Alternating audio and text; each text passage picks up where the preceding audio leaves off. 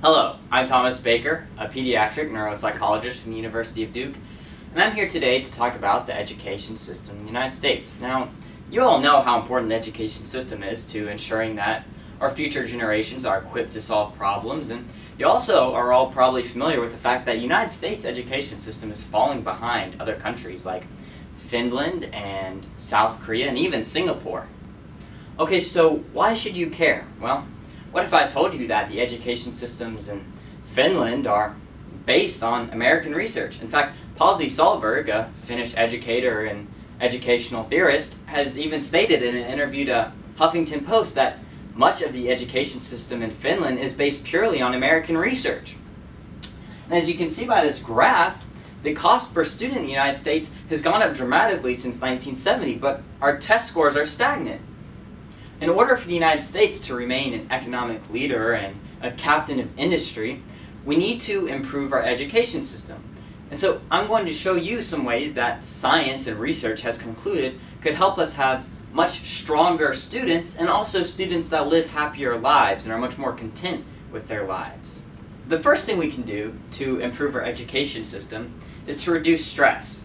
Now, there's two ways. One is that research from 1995 and 2004 has shown that when students are perceived to be in a hostile environment or an unsafe environment, parts of their brain shut down and they can no longer memorize or learn. And now the second way that we can improve learning and reduce stress is a more holistic approach. As you can see by this curve, students need some stress in order to encourage them and to keep them captivated by the information they're learning. But too much stress results in them feeling overwhelmed, fatigued, and burned out, and it destroys all passion and motivation to learn, and they'll be less receptive to learning, and they won't be enthusiastic and enjoy it. So we need to make sure that we're not giving them so much work that they feel drowned. They need to be able to be creative and to enjoy what they're learning and find passion in it, not view it as a routine. A second approach to improving the way we teach our students in the United States is to start bilingual learning from an early age, a full approach, not just a couple classes required in high school. Studies from 1992 and 2001 show that in order for a student to really grasp and learn a second language, it needs to be started at a very young age. And a second study in 2008 showed that when you take low socioeconomic students and high socioeconomic students, and you put the lowest socioeconomic students in a bilingual program from an early age, that they will outscore and outcompete the people from the higher socioeconomic status that were not placed in a bilingual program. And so there's a huge correlation between learning a second language at a younger age and higher performance and higher creative learning. The next way I think we can better prepare students is by incorporating music and arts into their education. A 2009 Vanderbilt study showed that when measuring the brains of non-musicians and musicians using near-infrared spectrography, that the brains of the musicians had more frontal lobe bilateral communication, which can be equated to more creativity and better memory. In fact, creativity as we go into the 21st century will become one of the most valuable traits as AI and robotics continue to take more complicated and complex jobs away from people. It's pretty well known that there's a direct correlation between the amount of exercise the student gets and their academic performance. The couple studies listed here, in one of them, they had two groups. One had 3 minutes of aerobic exercise before performing a task, and the other didn't. And the one with the exercise performed much better. And in a later 2008 study, it was shown that there was a direct correlation between memory and ability to complete a task and the amount of exercise that student got in a week. Now, if you look at this graph taken from a book written in 2013 about educating the student body, it shows that between the two test groups of those that didn't exercise and those that did, the ones that did exercise scored much higher on their assignments. And even in Finland, as you can see by the infographic, they reduced homework and increased the amount of free time and physical activity time they have during schools. And as we already know, students in Finland usually perform much, much better than American students.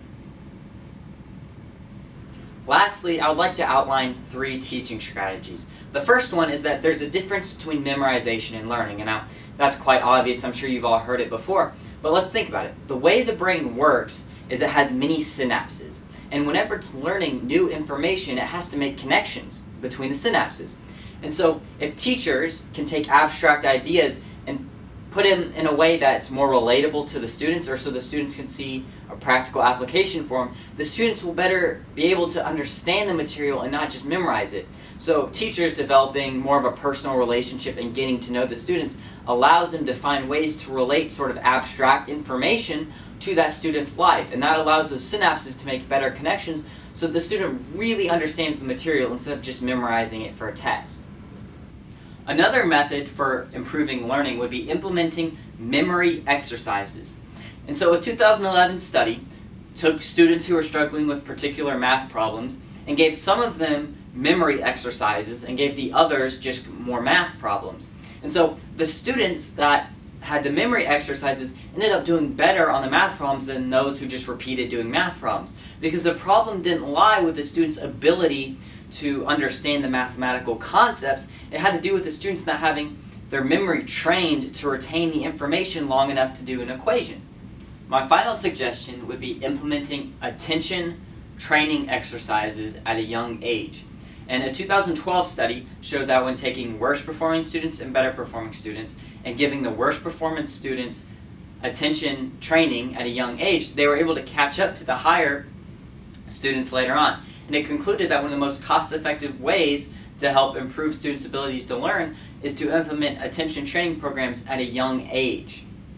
And this is especially important as we get into new generations who grew up on technology where information is fast-paced and they may not have the long attention spans of previous generations.